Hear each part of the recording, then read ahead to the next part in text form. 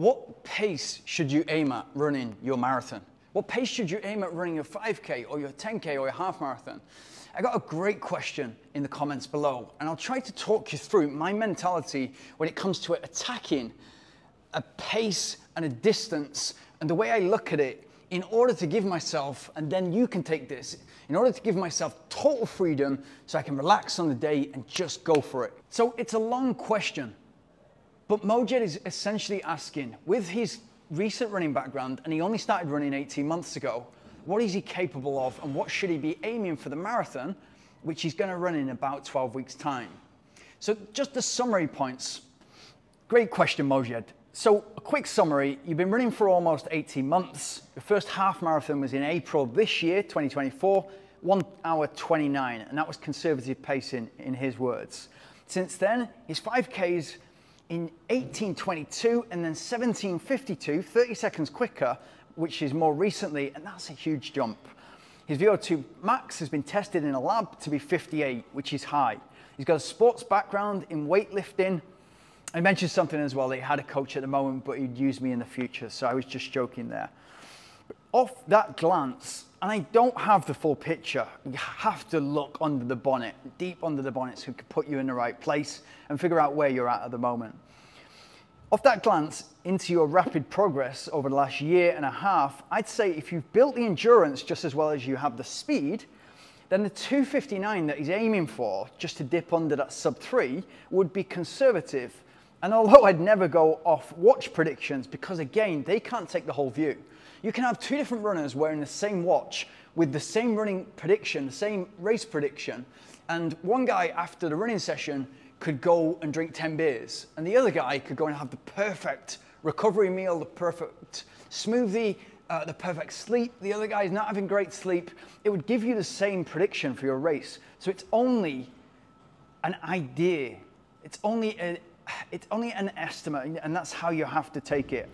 So I'd never go off the watch predictions. They don't have the full story, but it's likely that if you close this next 12, 13 weeks properly and taper well, you should be aiming at for below 250. I'd ask myself these questions. What would you be happy with? What would you be ecstatic with? And why are you aiming for sub 3? That would be my big questions. If it's to join that club of sub 3, for me, you're already in that club with your 5K times. It already is way more impressive to run 17:52 for 5K than run a sub 3. I promise you that. And then he responded, "Thanks a lot for answering, mate. I guess I know that I have the determination and grit. I've been doing the mileage, but started to doubt myself. But it's more than 12 weeks out. It's going to be my first marathon after all, and I can comfortably run 28 to 32K at relatively easy pace with some faster splits. I guess the marathon is just a beast in itself. So I wonder, how do you confirm if you have the endurance base?" So I asked him again, what did those 28 to 32K runs look like? Are they always long, slow distance, or are they specifically paced? Up to now, they've been 4:45 to 5:25 pace, but over the next 12 weeks, the long runs will be more race specific with faster blocks. Now, this is all good. He's in a great place, 12, 13 weeks out. He's got a marathon. He's definitely hitting the speed box. Seems to be doing the endurance as well, 28 to 32K already with 12 weeks out. He's in a good place. But something that he said really kind of stuck with me. And so I wanted to give him, and then you guys, this piece of advice. I guess the marathon is a beast in itself. And for me, yes, you should respect the marathon distance. If you go too fast, you're gonna know about it at 30K, 33K. And remember those distances. You've got to respect the distance, but at the same time, it shouldn't be daunting for you. It's just another distance. For me, if you can run 5K, you can run 10K. If you can run 10K, you can run a half marathon. And if you can run a half marathon, you can run a marathon. It's mainly mentality, training, and nutrition on the day leading up to, or the 2 days leading up to, and during the race. If you have the mentality and the nutrition together with a half marathon behind you, you could run a marathon. And to say that you can, because you've not done the training, you would be able to complete the marathon. It would be a case of nutrition. There's a lot of runners that I know that their longest run is 25K, and they'll do many of them, sort of 6 to 8 of them in a marathon build-up, but they'll all be specifically paced. And the idea and thinking behind that is that it's more important to do the quality than the distance. And then when they're there on the start line of a marathon, these are all sub 220 guys, then they will be ready and fresh to run, and they're used to running the pace, which is more important than in building the endurance and stamina to run long periods of time. In exactly the same way that a lot of people will say, oh my God, you run 100K on the flat, like 6.5 hours, 6 hours, 40 minutes. How did you possibly train for that? It was no different or very, very, very similar to running a marathon and training for a marathon. Your long run might go a little bit more. My long runs went a little bit more. I went up to 50K. And so I did 2, 3, 4 of those, and then I was good to go. And a lot of those runs, a lot of those 50K runs, were literally sort of warming 4K up for a marathon, and then afterwards doing another 4K. So I had the marathon and all the drinks, etc. there for me.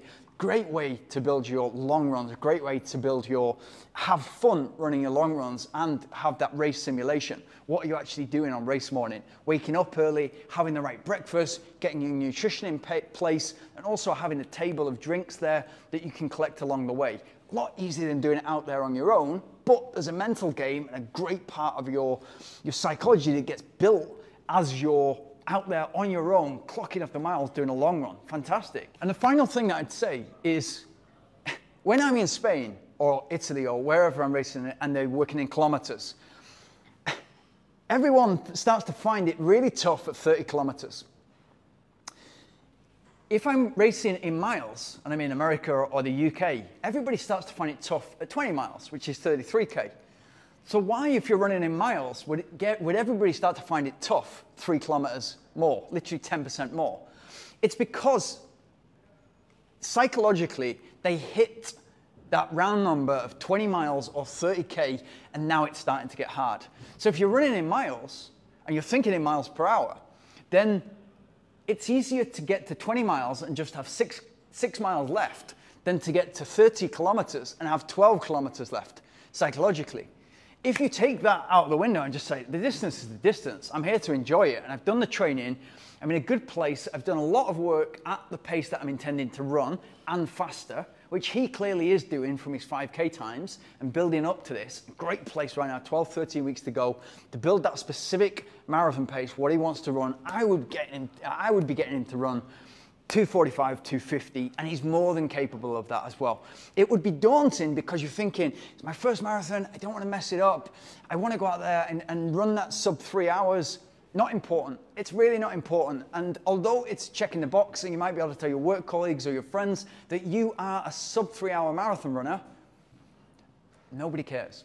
And so it's so much more impressive that you're getting the most out of your body, physically, physiologically, and mentally.